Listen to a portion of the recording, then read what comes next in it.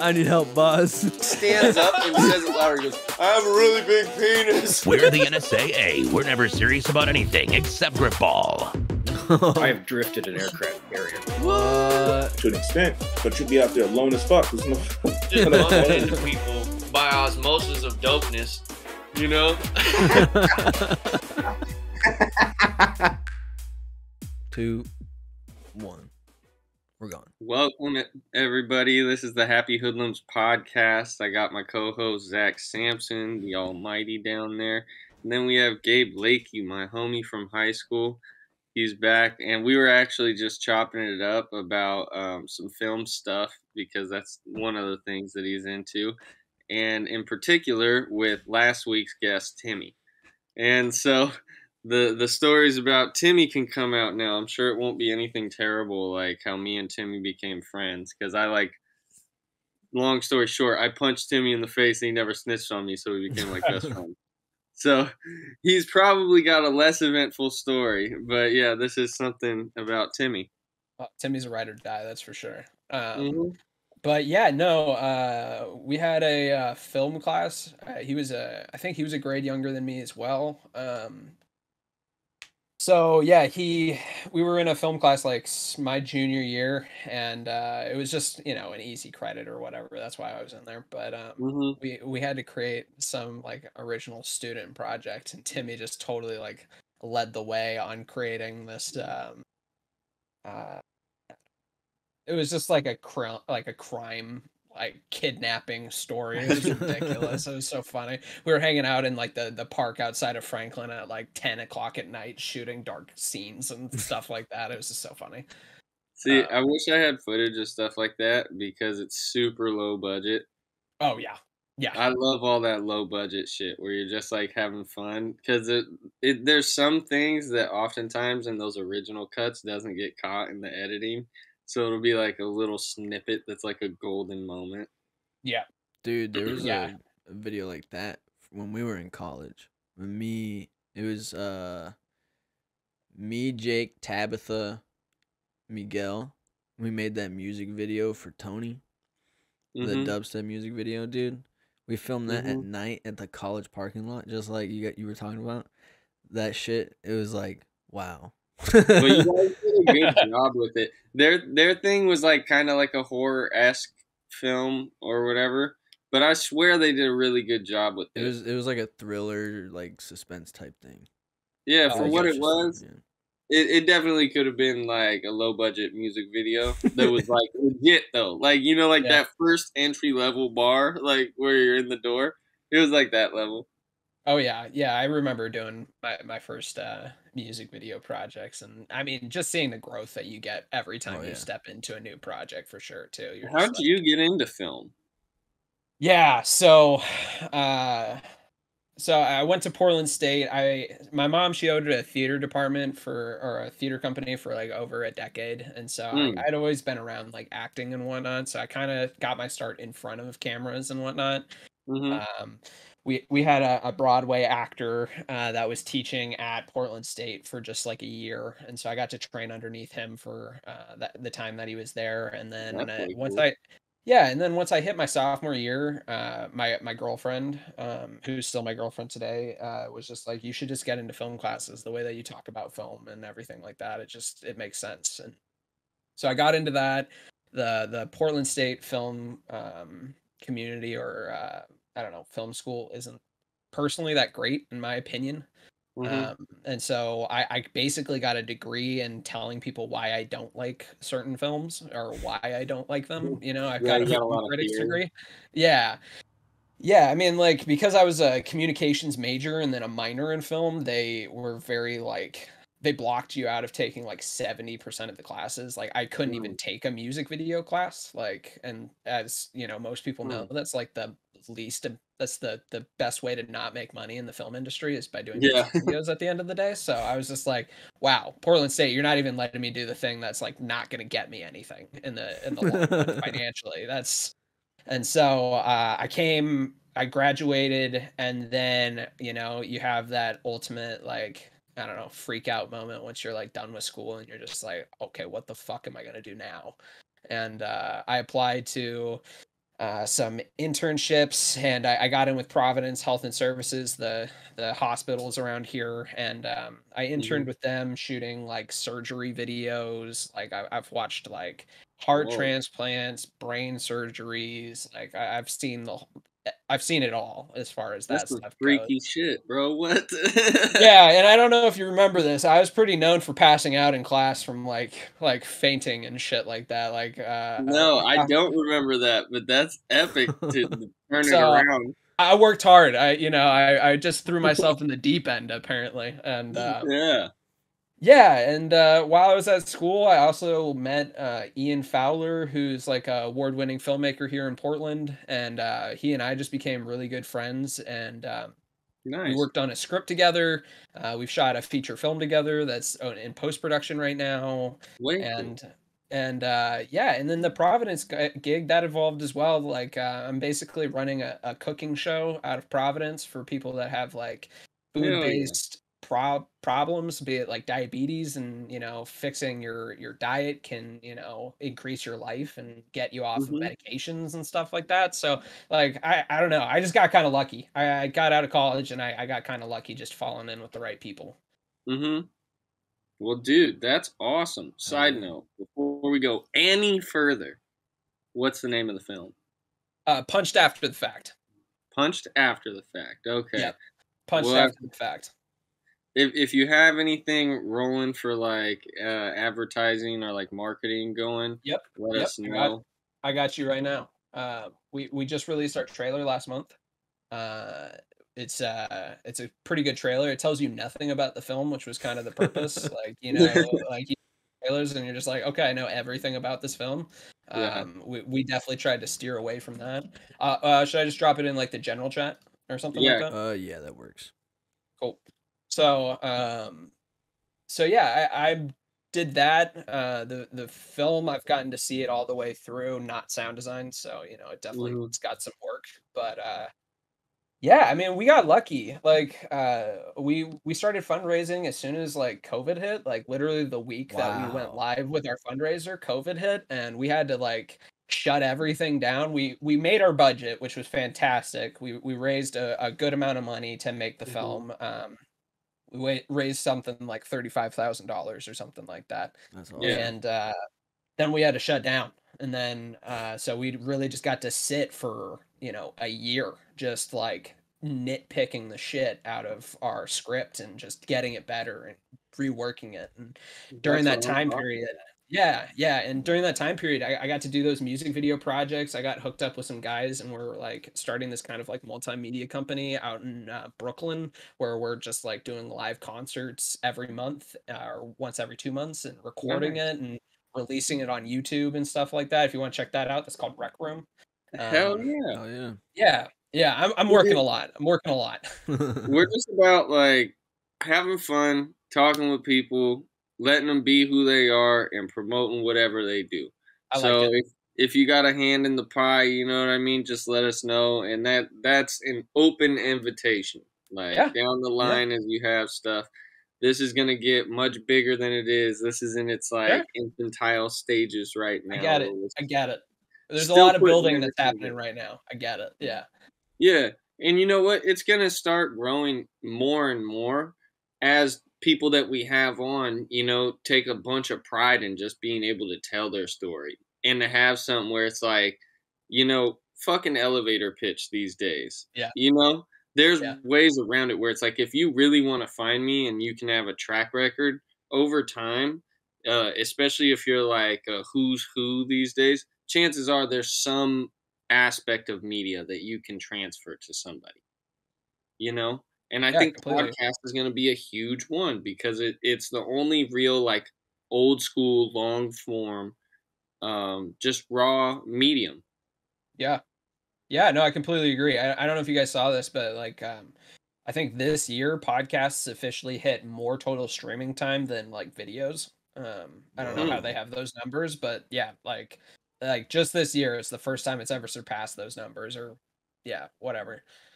That's amazing. But so I totally agree. I think that's probably because when people were doing like their COVID thing, I think there's an aspect of like Zen philosophy that like came to life. Like I remember I was watching a Wayne Dyer speech. If you don't know who Wayne Dyer is, go look him up. He's amazing. But anyways, in it he was saying something to the effect of, God damn it, I lost it. I'm sorry, guys. We were going on a good ride. What the hell were you talking about? Don't worry, Kemper is sick right now. We're going with the punches right now. It's totally cool. Yeah, I lost it. Let's hope this kombucha revives me. There you go. Brings you back to life a little bit.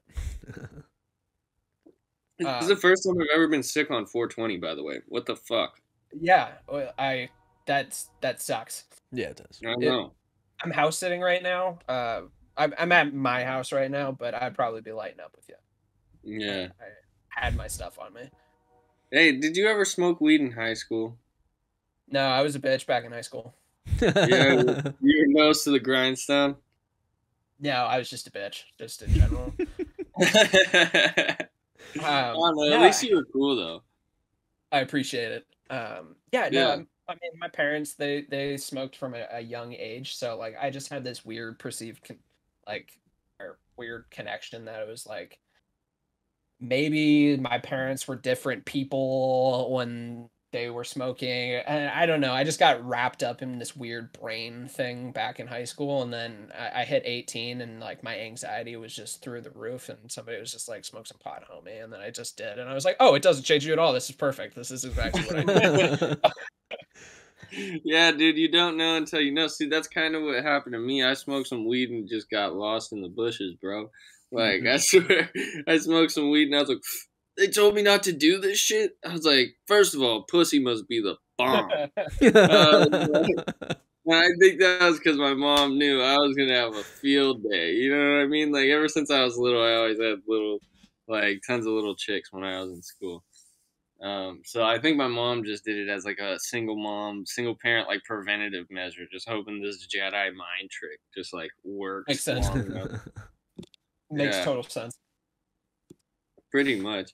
But like, I swear, although I always wanted to do media type stuff, in high school, there was really no outlet to it. Like, no one I knew until, I think it was my junior or senior year, my homie Josh Gentry, he was like, help me on this film project.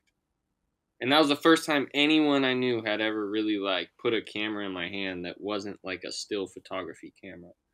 And was like, bro, come check this out. So I didn't really think about it as like an option, even though I always wanted to get involved in it. Yeah. Yeah, no, I completely agree. I mean, we didn't have any film class, like real film classes at, I mean, outside of just being like an English course at Franklin. I mean, like, we were also going through school at the time where they were just like getting rid of every elective known to man. Like, we were just going through such like heavy budget cuts, and then we get to our senior year and they're like, oh, hey, we're going to rebuild the school. I know we haven't had any finances for like developing any cool classes for you guys to have for the last 4 years, but we got this new school that you won't get to appreciate too. So that's cool. Yeah, I remember looking at that like, dude, what? That's what the school's going to look like? Hey, Zach, if we drove by Franklin High School, it's so different. Even like the way that the football field goes is different. Yeah. Like, they changed. Wait, when we never mind. I think we went past there at one point and you mentioned it. I don't remember what we were doing, but I think we went past there. I probably did because I think about it every time I drive past. Yeah, now this looks like a tech school or something. You know what I mean? Shit, like, too big for a high school. What is this?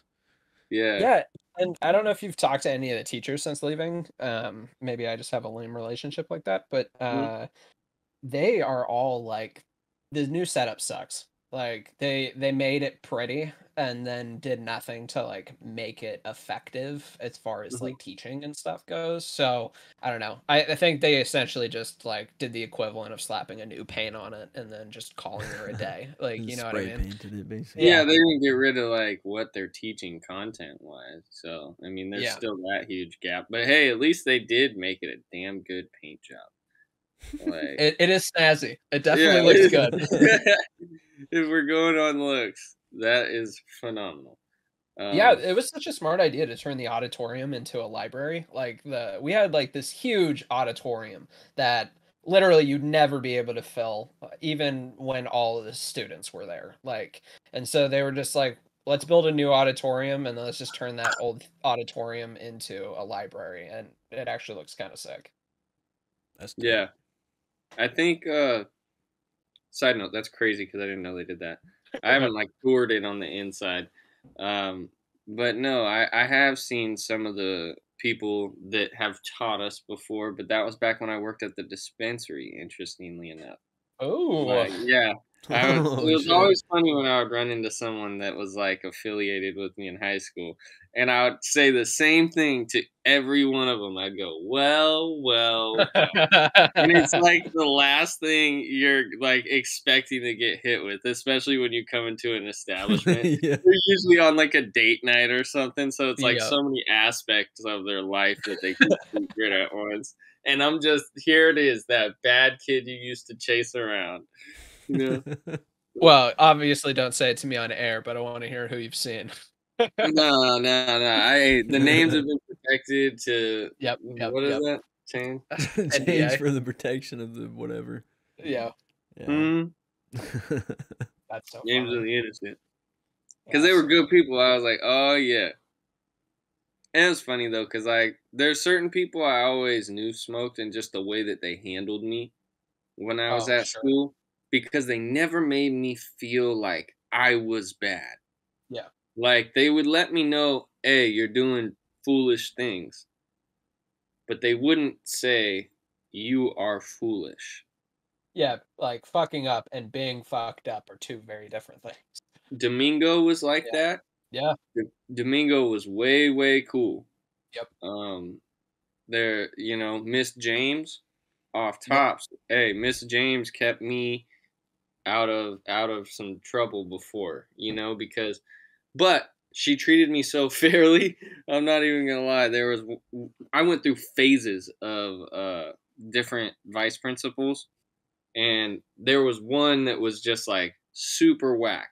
You know what I mean? And I had just gotten in this huge fight, and then I had a concussion, and he was like sitting there telling me I was wrong and like trying to sting on me.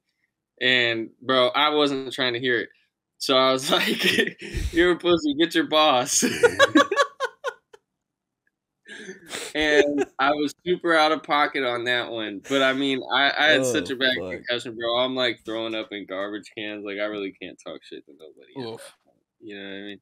Yeah, I had all the bad teachers at Franklin. Literally, if you had a checklist of all of the bad teachers, I checked off every single box, essentially. Oh man. Like, I don't want to name drop all of them, but Miss Bieber, for example, like she was terrible. Yeah. She wasn't getting any dick. You know what I'm saying? Like a military husband or something. Like it was actually kind of wild. But no, hey, bro, her husband probably drove truck to get the fuck away from her. Right? I'm sure she was nice to who she was nice to. She just got a weird power trip thing. And maybe she just needed some love. Like if there's any students of Miss Bieber, give her a hug. Like, on credit. All the people. I don't know if that's the way the world works, though. You can't just go around fucking a bunch of kids' lives up, and then all of a sudden someone's supposed to make up for it. No. Yeah, did you hear about somebody peeing in her cup? Like, oh yeah, I remember that back in the day. That was foul though. That was across the line, 100%. See, that's what I'm saying, Zach. When I'm telling you, there was just wild shit that would happen at Franklin. Who pees in a cup? That in a cup.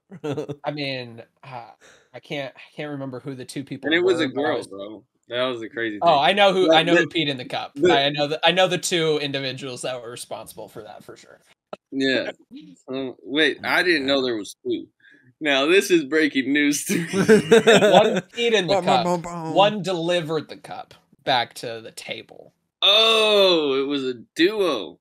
Oh man, so someone was the hand underneath. That's exactly right. Right.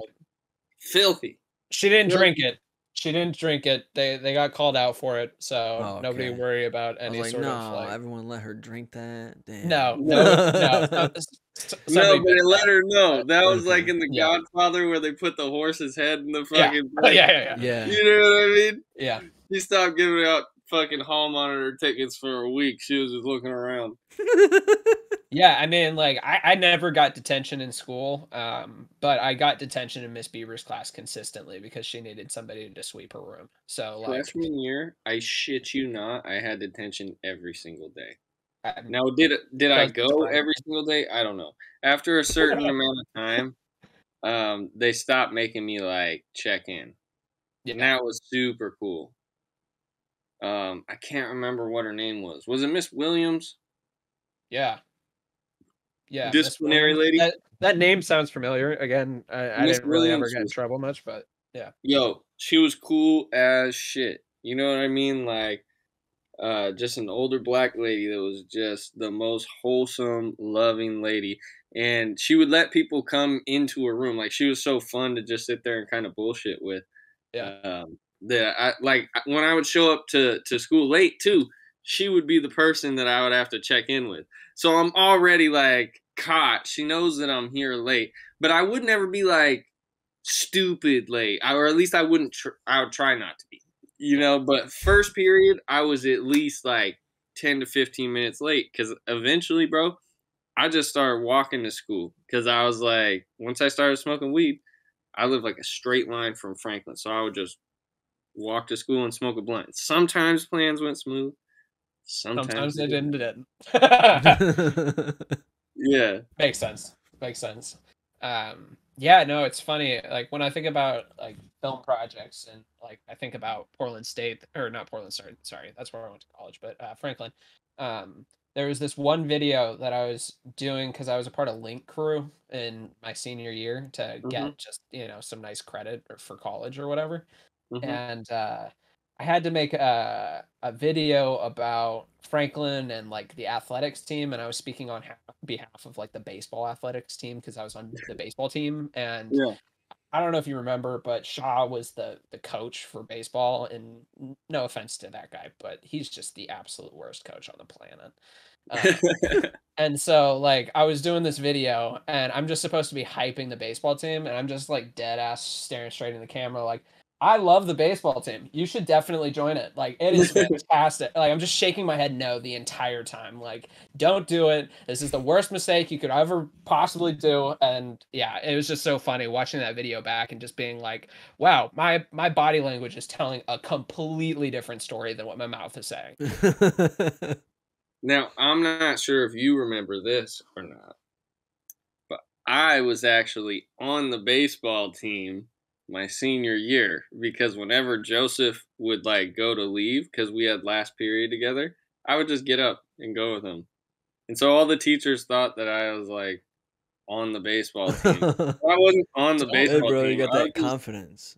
That's I would just go terrible. get baked Like, and just yeah. go watch them play fucking baseball. Dude, that's epic. I would just be chilling right there with you guys. Like, there's no way that like Shaw could police it because he's got to go do his job. So I was kind of like in this weird, like, don't ask, don't tell gray zone of just like being Ferris Bueller. Do you remember Zack at all? Entrican? I can't remember his last name to save my life, but he was a year he would have been 2 years older than me, so I think a year older. Yeah. Because he was on the baseball team as well, and I remember the day he got kicked out of the baseball team. He walks into the locker room and is just like, "Dude, I just smoked the fattest joint in the planet," and then Shaw just walks in right behind him, and you're just like, "Zach, my man, Oh, my man." Everybody's face just went from like, "Oh, okay, this is not going well," and so yeah, no, he was removed from the baseball team very shortly after. Hey, but still, he was one of the OGs. Like, there's a couple people, because he used to hang out with Damon a lot and Joseph's older brother, and so it was an interesting thing because there's like that 2 year gap, and my older brother is the same age as Damon and Zack and all of them, right? So it was like this weird overlap where even though my brother didn't hang out with them, it was like I was always around those people. Yeah. But like this was my like little niche group down Yeah. here. No, I totally feel you. But Yeah. before we go too much farther, Yeah. let's go because we're getting off in the woods. I who'd have known that there's so much high school catching up to do. Oh, totally. But film wise, stuff like that. Let's rein it back in. I did some stunt double stuff the other day. Yeah. And I'm telling you, I ate it on the first fall, but the rest of them were all good. Just because I missed the little pad. But I got a little feature that I'm going to be a part of. I don't know what their working title is for it yet, but they're getting close to wrapping on it. So I'll have that. And there's actually going to be like a little premiere for it. Have you thought about getting a premiere or anything for your guys' film? Yeah, so Ian Fowler, the guy that I'm paired up with, he's won most of the film festivals here in Portland. So we're looking at we're looking at expanding our range. So there's some film festivals that we're submitting to, like San Francisco Indie Fest and Dances with Films, which is held out of the Chinese Theater off of Hollywood Boulevard. Those are our two main ones that we're trying to get into. Hopefully we can get into those. Then, if we do and we show up and people like our film, there's a good chance that they could take us, somebody could take us on to bigger, better things. But that's just thinking positively. Chances are that might not happen. But yeah, we're gonna hit the film festival circuit first, and we're gonna hit it pretty hard. We missed out on most of the film festival entry dates for 2022, so and the movie's still not complete yet, so 2023 is gonna be our year for sure, and we'll have a Portland premiere and stuff like that. But it'll all be after, like, say if we do get into one of these large film festivals, they're all about having your film premiere at those film festivals. Yeah, first. So I got hopefully we get in there. Yeah. Hey, did you ever realize how long it takes to actually get projects to light?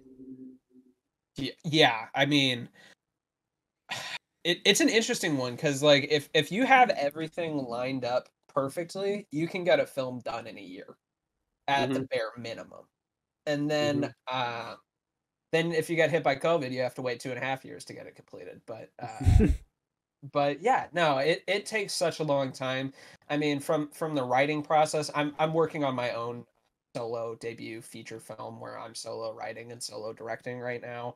It's in the scripting phase, and I came out the gate hot with that. I wrote like 300 pages of rewriting the same script, X, Y, and Z, like in 2.5 weeks, and I was just, it hit me like a freight truck, just like how much energy that you have to put into those things. Because I was hands-on with the writing for Punched, but I definitely wasn't the main writer for it. That was definitely Ian. And so this one just being like, okay, I need you to sit down in front of the computer for 4 hours each day and try to write and make sure it doesn't suck. I don't have any tips for you, but just make it not suck.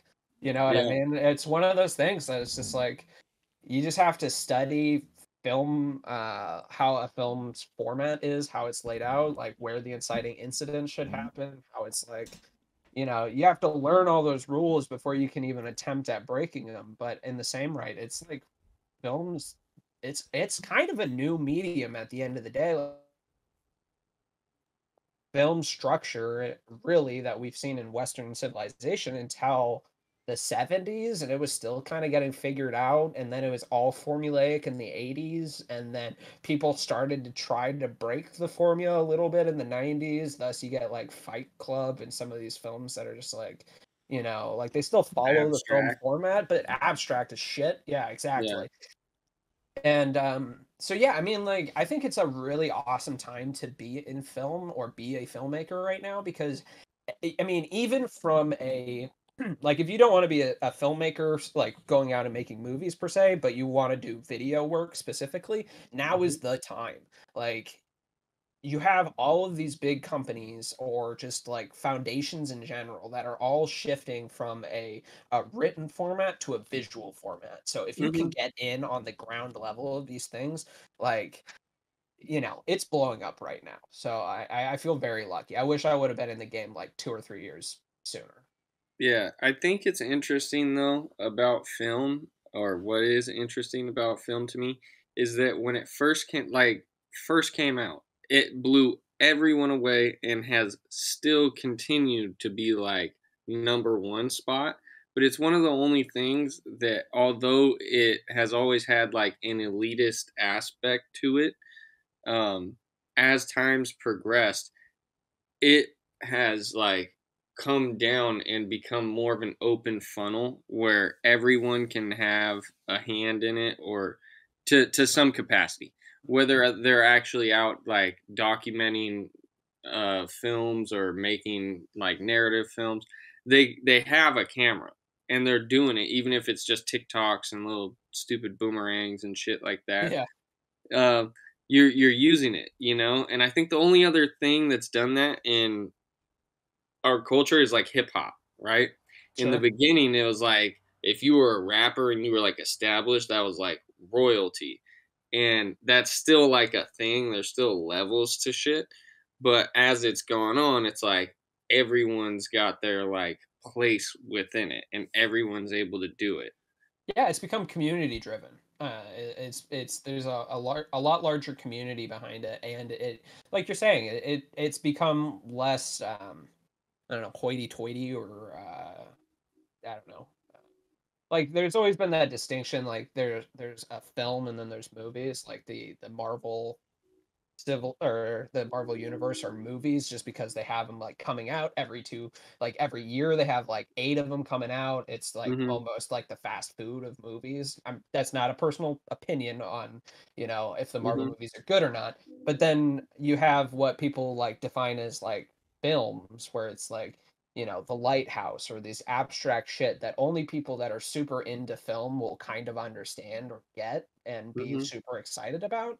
And I think those levels are kind of like pulling away on both of it, because like, I mean, like kind of going back to the Marvel thing, they have some really quality filmmakers that are coming through Marvel, like especially right now. Like Taika Waititi is probably, in my opinion, the best director probably working today. Just as far as like, I don't know, introducing humor into plot that is very serious, or being Mm. able to. Dude's just masterclass. If anybody hasn't seen Taika Waititi's movies, I highly recommend. Hunt for the Wilder People is just like one of the best films I've personally ever seen.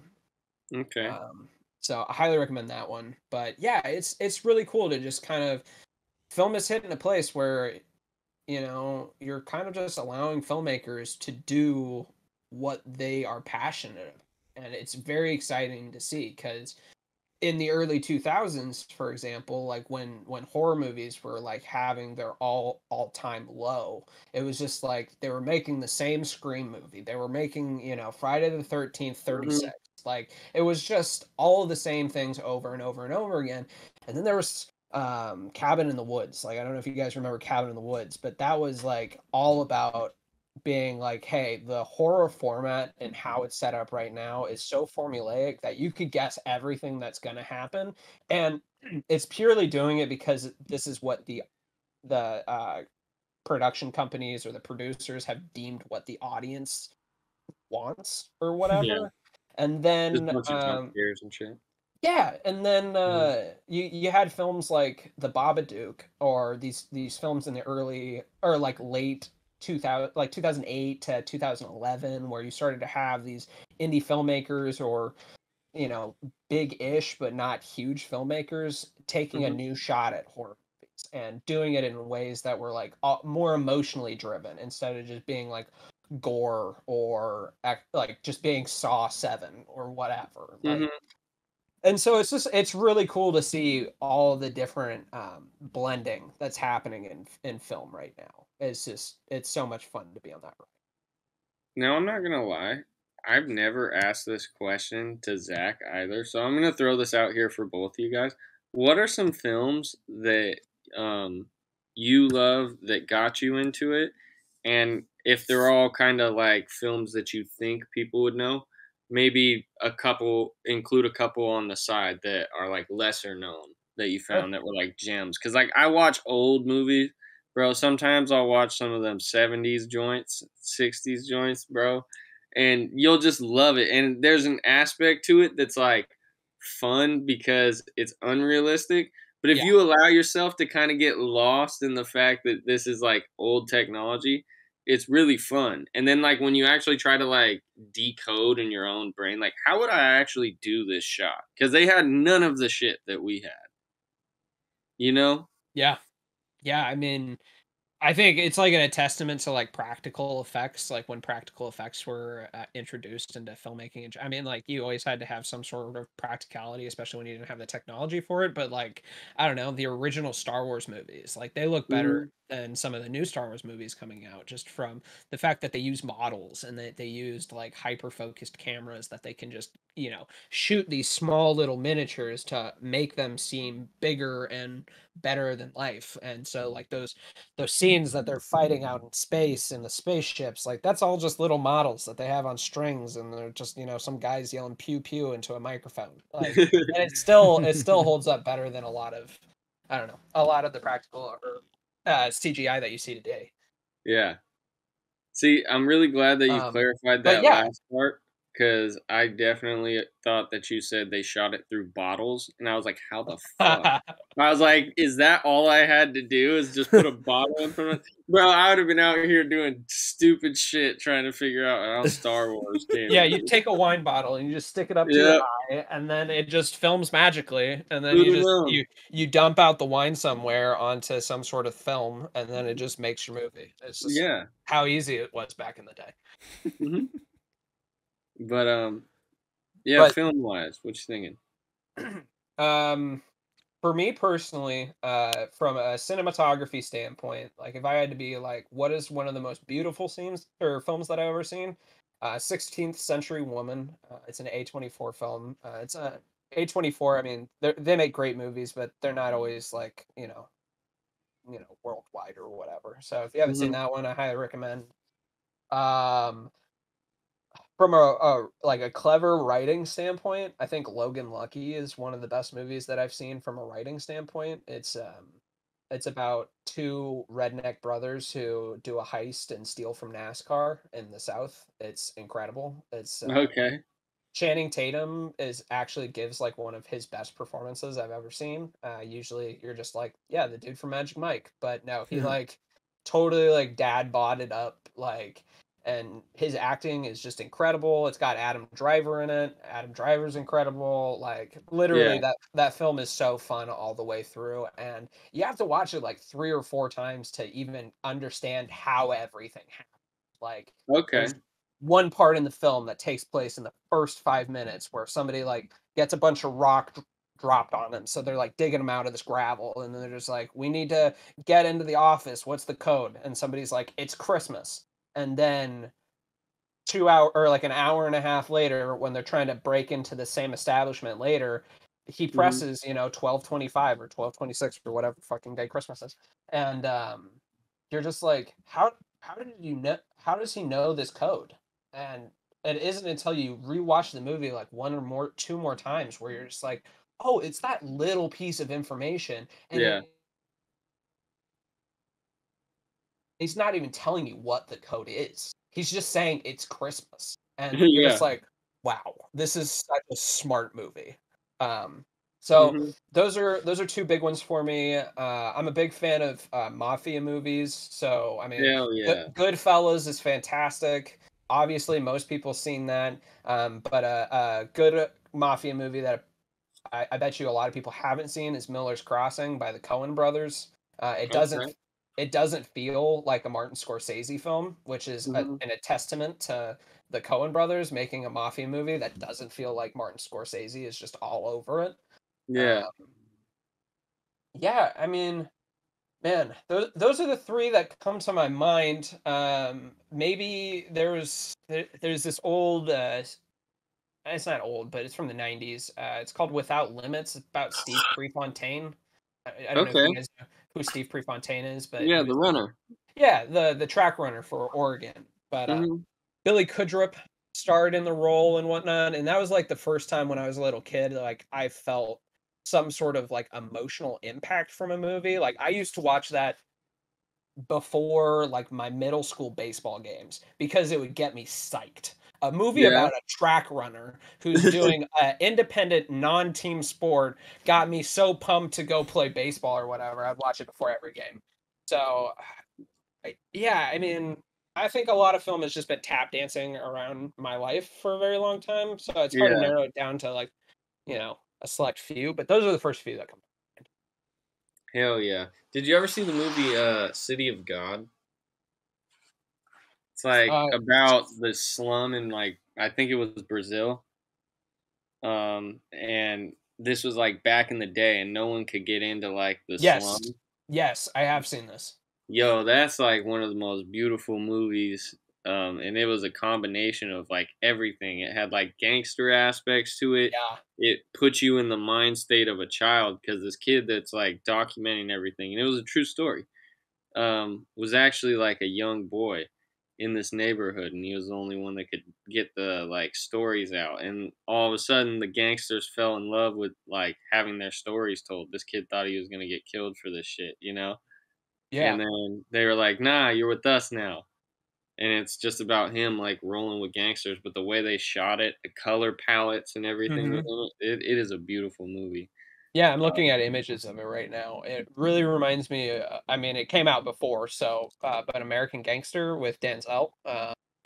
Like I you love can that see, movie. yeah, you can see how like they shot it similar because like what I've really enjoyed about like 2000s African American films is like usually when you're setting up lighting for a movie that's starring white people, it's usually like the background is all dark and then the foreground is light, so you can light up a white person's face real easy. It's kind of easier to control the lighting from that standpoint.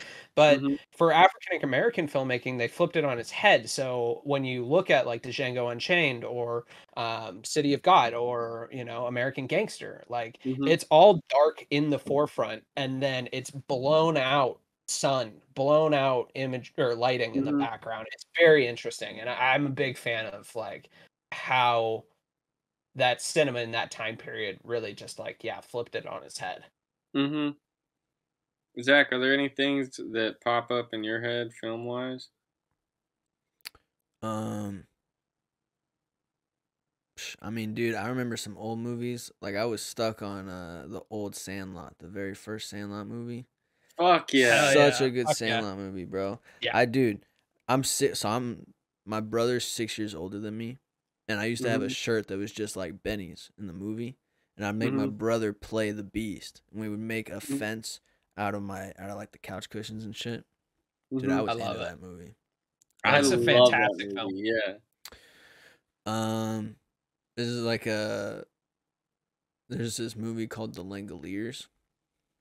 It's super, bro. I think it's a Stephen King movie, but they basically go on this airplane into like another dimension. They land, and there's no one at the airport. There's nothing. Everything's gone bad. Everything, and then there's these like weird little balls of moving teeth that eat. You're right. It is Stephen King. Yeah. So, I was into that as a kid. It's actually a mini series.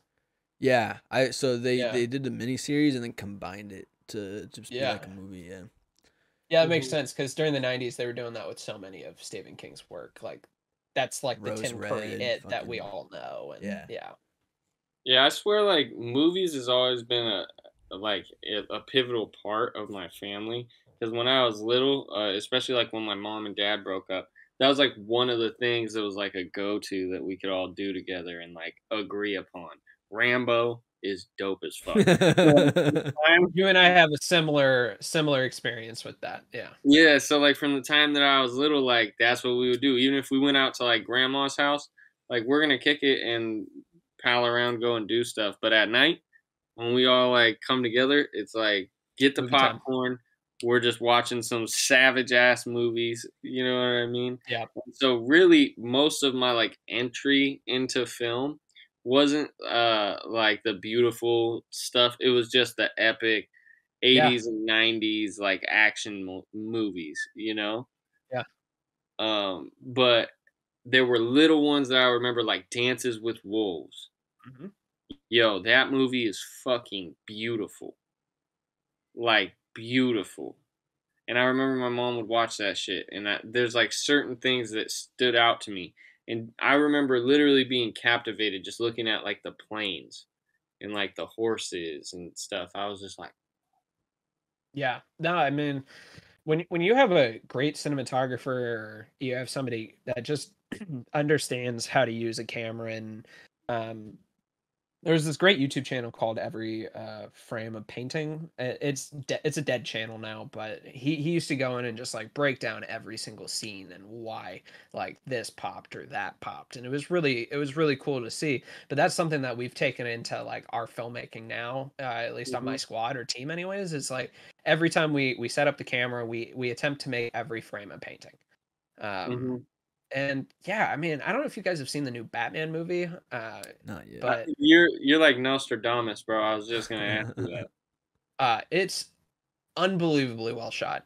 I mean, Mhm. from a filmmaking standpoint, like 20% like with purpose. And you're just God, you're just blown away by what they were able to accomplish. And um for making like trying to create a city that feels unlike anything else that you've ever seen. Like they did such a good job to make this like make Gotham just feel like an absolute shit show. Like you've never felt that really in the other Batman movies. Like when The Dark Knight, you're like, oh, I'm in Chicago. Yeah. I'm on a plane and I am seeing Chicago. Where this one, you're just like, oh, I don't want a vacation here. Frankly, take me to Atlanta or take me to any of these other notoriously like not good cities. Because frankly, I'm gonna have a way better time there than I will in Gotham because this place just sucks. Yeah, see, what I thought was interesting was everything looked like some kind of like ancient cathedral. Like when Yeah, you yeah, they were shot it in looking, Glasgow. yeah, like when you're looking inside of everything, I was like, wherever they went to shoot that was super dope. Yeah. Um, Yeah, Glasgow, Scotland. It's one of the oldest cities in Scotland, as far as I understand, but it's the only place in really you could ever go and see like Gothic architecture mixed with high-rise buildings and modern architecture. So like yeah. you'll be at a cathedral and then look across the street and see, a high-rise, business complex or some Hmm. shit, and you're just like, where am I? Yeah. See, that's one thing that's way cool about it. I was like kind of tripped out at first. I wasn't crazy about how the mask looks sometimes, which I know is like goofy, but I got over that like halfway through the film. I was like, man, it started looking like normal to me. I was like, that kind of does look like, but I thought it almost looked like too low budget for Bruce Wayne. But the rest of his suit was like baller as fuck, but his helmet was kind of thrown off. He had a bummy helmet. Yeah, what's interesting is like with Matt Reeves' interpretation of the character, he's very much like, how can I make it like where Batman relies so little on anything that Bruce Wayne has? Like that car looks self-built because it's supposed to be. The suit looks self-built because it's supposed to be. I mean, it literally looks like a piece of leather that he stitched to his head. Like he just put a piece of leather on his head and in a mirror tried to sew that shit to his head. Like I I, I think it's really cool the universe that he was able to build. And I mean, I'm a big Batman fanatic. I've been since I was a little kid. Like you're kind of talking about like with your parents splitting and whatnot. Like when my parents split when I was like 3, I connected to like Batman Beyond and connected to Hmm. like Batman the animated series. Like I Yeah. launched into that stuff so hard. And watching this movie and you're just watching it and you're like, I'm watching Batman the animated adventures in live action. This is really weird and it's awesome. Yeah, it's funny that you say that. I would have never guessed that we'd have that in common. But I remember like literally when Batman Beyond came out and they had like the toys at like Burger Hell King, yeah. I was fucking with that. I had those toys for a long time.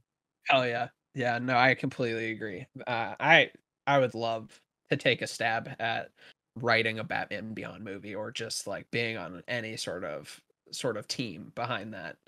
Yeah. Cuz I don't know if you know the story about like like the production side of Batman Beyond, but like they were essentially like Batman's too dark. We need a way to make a show that kids can get into the Batman character that's not just through Robin. So I want you to make a show about a teenager being Batman. And they're just like, well, that kind of defeats the whole purpose of the character in the sense of like he goes to train from like, I don't know, 18 to 30 to become the world's best everything. So now they're just like, they basically just dropped this impossible task on this creative team, and then they came up with something just absolutely gold. Like that team so good. Yeah. Hey, did you play video games when you were growing up? Hell yeah. Yeah, because I remember like that was one of the things that pushed me towards like superheroes extra hard. Because on N64, like fucking the Spider-Man game that they came out with back in the day. Did you play the super shitty Superman game that is like notoriously known for being like one of the worst games of all time? Yeah. Attempting a lot of video games because I was so young. You know what I mean? Yeah. And the controllers were weird as shit, but they were cool. But no, like then that second generation of consoles for at least my lifetime that came out, like the GameCube and stuff, they had incredible games. That Incredible Hulk where you could like free roam around and shit. The Spider-Man game where they allowed you to do that. Like they had a ton of different superhero games that were just like bananas with it, and it was so much fun. And it's funny because like you can even look at how that's influenced games and like Assassin's Creed that would have never came out if it wasn't for like Spider-Man 2, and you look at the way the combat moved like within that game. Yeah. I mean, and then you look at the combat system for the Batman Arkham games, like that combat system has been used in, I don't know, just about every single game, it feels like, since that game came out. Like be it the new Spider-Man games basically have the same combat system, and same with the Lord of the Rings games, like the Shadow of War and Battle for Middle Earth and stuff like that. Like yeah, I mean, superheroes super influential right now. Yo, no, like this is really a weird pivot, but I don't know why it's popping in my head. I have to say it.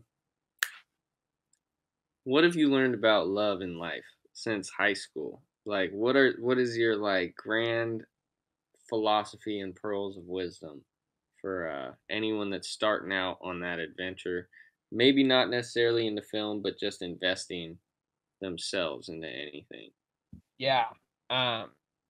So these last year and a half, 2 years, it's been definitely a life-changing one. I got to do some incredible work with, like, I don't know, I guess you guys have seen Entourage, but I got to work with Vinny Chase, the lead, or Adrian Grenier, but he played Vinny Chase. I got to shoot for like Andrew Schultz and everything, and it all came off of this catalyst of I hit this point where I had these friends that were, anytime I was excited about something, they very much was like, why is this stuff not happening for me? And like it became very much like, I'm having issues because I'm seeing your success. And it's hard to come to that realization when you have these friends that you've been friends with for over a decade, and you want to pull them through and you want to pull them into all these cool projects that you're doing, but something's happening. I mean, so I guess I'm really just boiling it down to is like, there's people in your life that hold you back. And as shitty as it is to let those people go, you need to let those people go, because it's going to make so much weight and levity come off of you. It's going to allow you to just fully dive deep into who you are as a person yourself. Because like with these people too, like they had a lot of problems, and I had a point where like I was so externally focused on all the issues that they were going through, like I was avoiding any sort of issue that I had internally.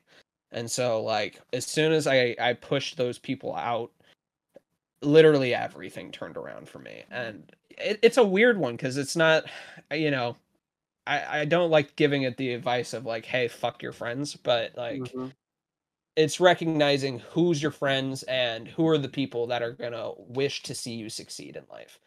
And I got to be around people that were, you know, not filmmakers, but are like, most of my friends now are like in their 30s, and they're like, I need to do something that is creatively speaks to me, but allows me to make money off of it.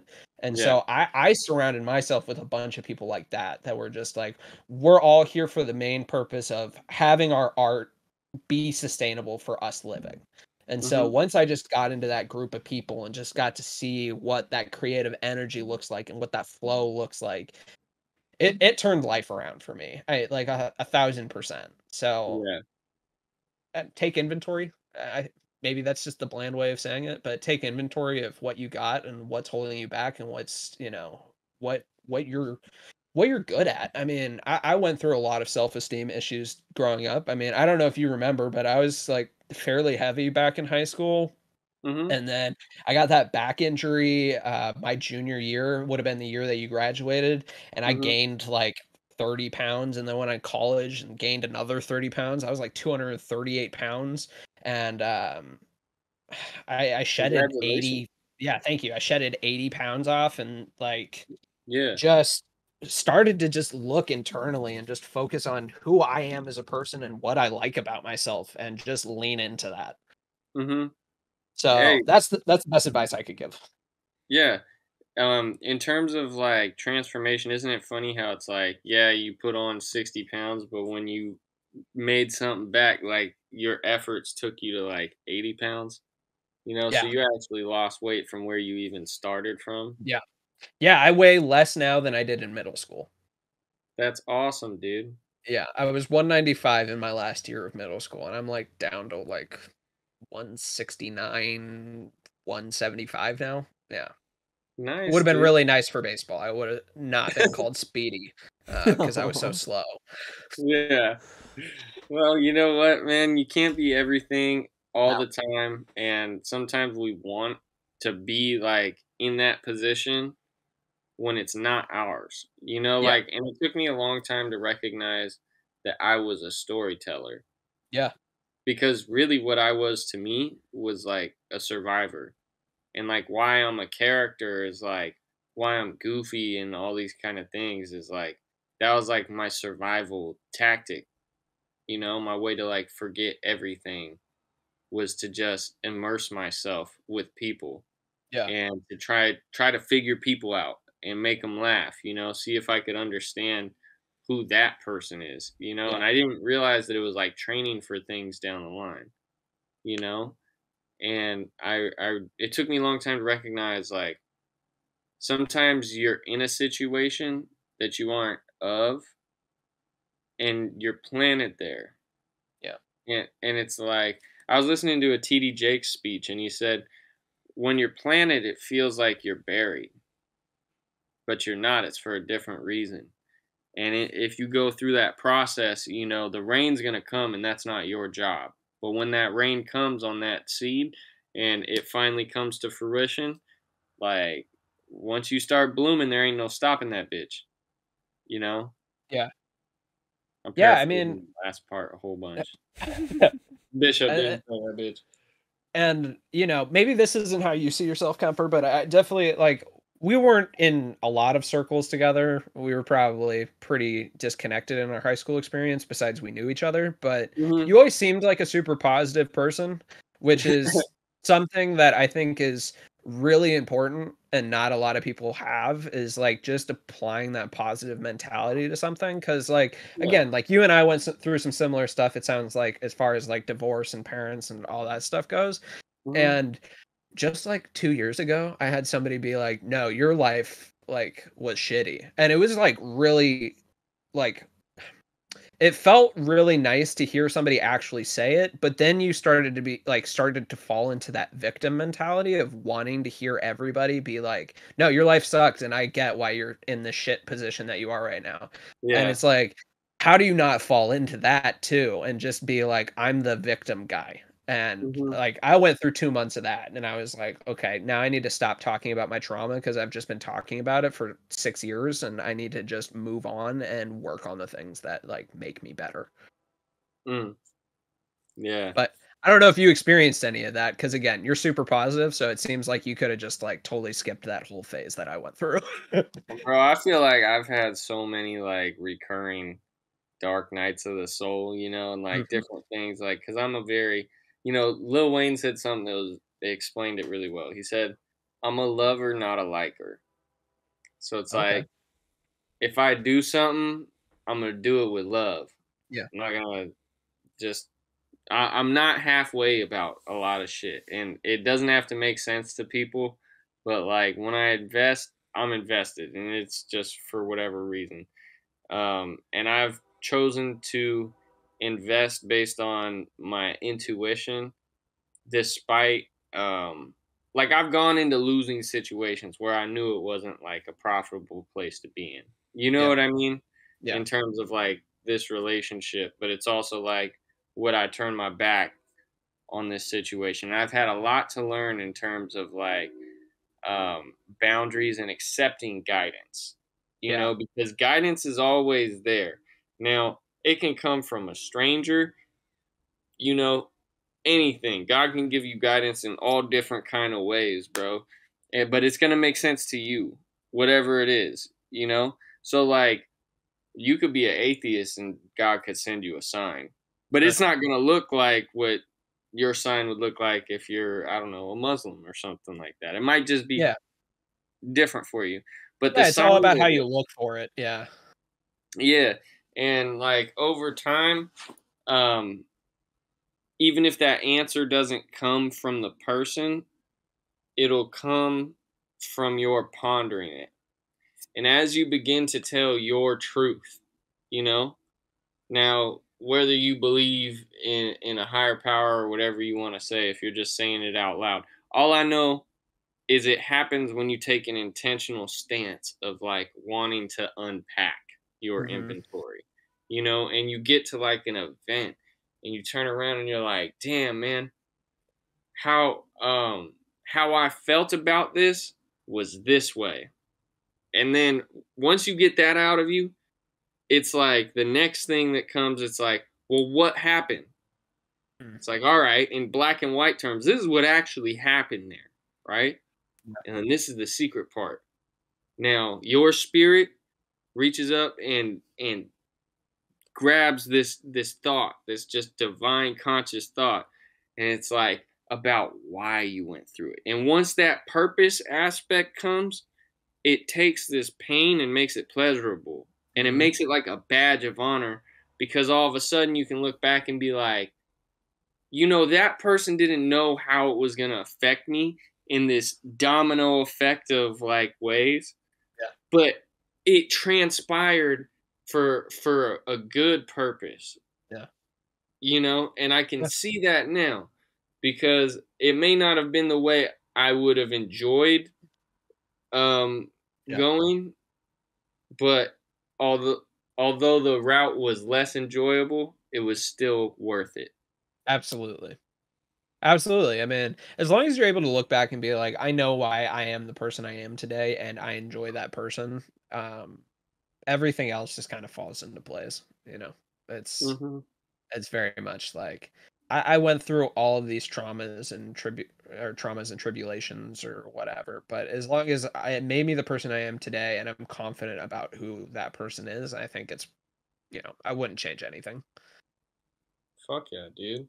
And you shouldn't, because like you've always been cool. See, like when I was little, it's funny saying when I was little and I'm talking about high school. But like when we were in high school, I would always be a cherry picker of people. Like I've always collected certain people.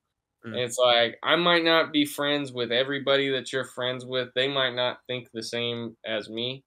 But if you're cool as shit, bro, I don't care. You're cool as shit, you know?